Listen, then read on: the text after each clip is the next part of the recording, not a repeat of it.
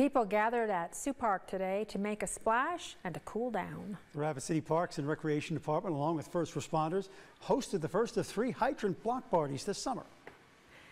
Today's event had an assortment of water activities for people of all ages. Rapid City Fire Department crews turned on their hoses to get everyone wet. Firefighters and police officers spoke about what events like this mean to them and to the community.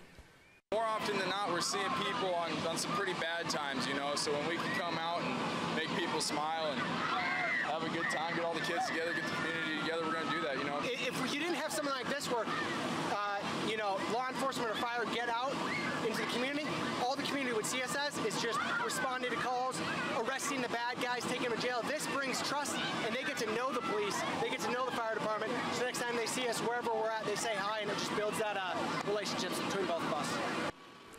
As you saw, the block party had record attendance today. More block parties like this are scheduled throughout the rest of the summer. The next one is at College Park on July 10th from 1 to 3 p.m.